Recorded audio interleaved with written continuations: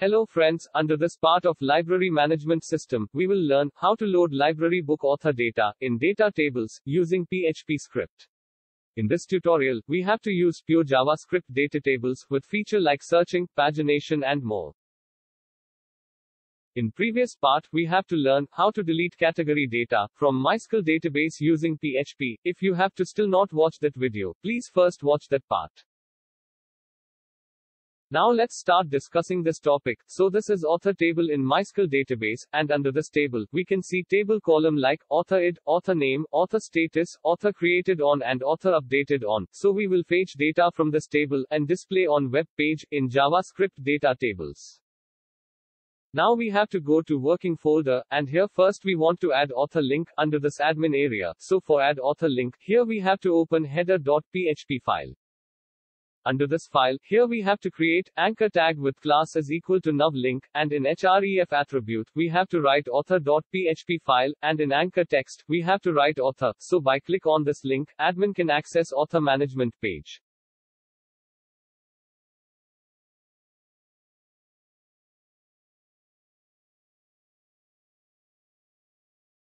So here first we have to refresh web page, and after web page, here we can see that author link has been appear at left side menu. So admin can access author management module by click on this link. So now we have to proceed for load author data under JavaScript Datatables.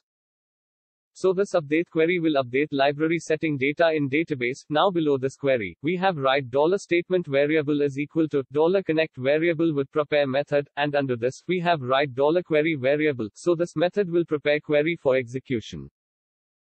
After this, we want to add function.php file. So for this, here we have to write include statement with /function.php file. So after by using this code, we can call function of this function.php under this author file. Now this page must be accessed only by admin. So for this, here we have to write if statement, and under condition, we have to call this admin login function, and this function will check that admin has been logged into system or not. So if admin not login into this system, then it will execute if block of code. Under this if block, we have to write header function, and under this function, we have to write location which has been set to /admin login.php. So if anyone have tried to access this page without admin login, then it will redirect to admin login.php file. Next we want to include header.php file. So for this, here we have to write include statement with /header.php. And same way, we want to include footer.php file. So for this, here we have to write include statement with /footer.php file. After this between this, we have to paste this HTML code, which will make blank author management page. Now we have to check output in browser. So here we have to click on author.php file, and so here we can see that blank page has been loaded in the browser. That means here our author management template is ready. Now we want to load author data under JavaScript Datatables. So for this, we have to go to author.php file, and here we have to write $query variable is equal to select star from author table, and order by author name in ascending order.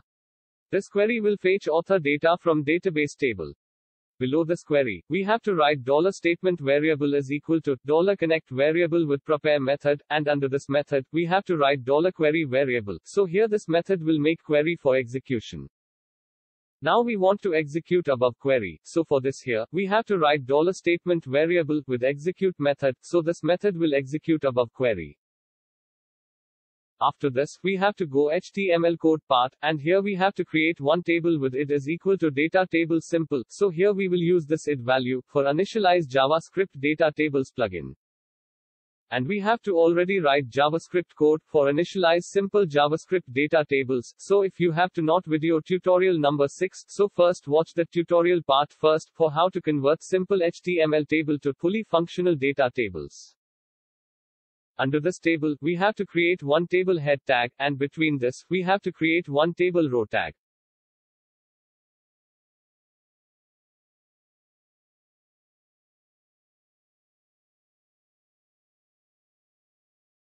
And under this table row tag, we have to create 5 table column like author name, status, created on, updated on, and action table column. Same way, here we have to create one table footer tag, and between this, we have to create one table row tag, and between this tag, we have to paste above table column. So here under this table, we have to create table heading tag, and table footer tag. Now under this table, we have to create table body tag. And under this tag, we will fill this table with data. So for this here, we have to write if statement, and under condition, we have to write $statement variable with row count method, and this value is greater than 0. So here this row count method will return number of row affected after query execution, and if this value is greater than 0, then it will execute if block of code. So under this block, we have to write for each loop, and under condition, we have to write $statement variable with fetch all method as $row variable. So here fetch all method will return query execution result data in array format, which we can fetch one by one, using this loop. Under this loop, we have to write $author status variable is equal to blank value. Below this, we have to write if statement, and under condition, we have to write $row author status variable value is equal to enable. So here if this condition true, then it will execute if block of code. And under this block, we have to write $author status variable is equal to division tag with class is equal to badge and background success class, and between this, we have to write enable. So it will display enable text in green background color. But suppose above condition false, then it will execute else block of code, and here, we have to write $author status variable is equal to division tag with class is equal to badge and background danger class, and between this, we have to write disable. So it will display this text with red background color. Next below this, we have to write PHP echo statement with open and close table row tag, and between this, we have to create 5 table column.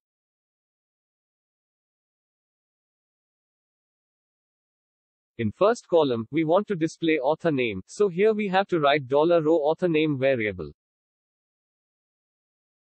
In second column, we want to display author status, so for this, here in second column, we have to write $author status variable.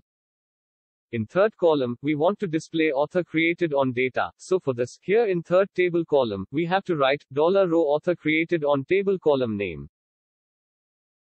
After this in fourth table column, we want to display author updated on table column data. So for this, here in fourth table column, we have to write $row author updated on table column name. In last table column, we want to display author edit and delete button, which we will make in upcoming video tutorial part. Now suppose above this condition false, then it will execute else block of code, and under this else block, we have to write PHP echo statement with open and close table row tag, and between this, we have to create table data tag with message like no data found.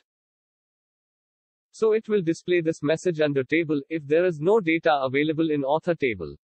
So here our code is ready. Now we have to check output in browser. Friends, here, we have to refresh web page, and after refresh of web page, here we can see that author data has been loaded in simple JavaScript data table. And here, we can perform live data search feature, and then after, here we can easily sort table column data, by simple click. After this, this library will make pagination link, if data must be more than 10, and here also, we can also set, how many number of data, we want to display on web page. So by using this JavaScript Datatables, we can perform all operation, like searching, filtering, pagination, sorting, which we have to perform in jQuery Datatables. So under this part, we have learned how to fetch data from MySQL table, and load in JavaScript Datatables, by using PHP script. In next part, we will learn how to add new author data, under this library management system, by using PHP script. So we will be meet in next part, and lastly thank you for watching this video.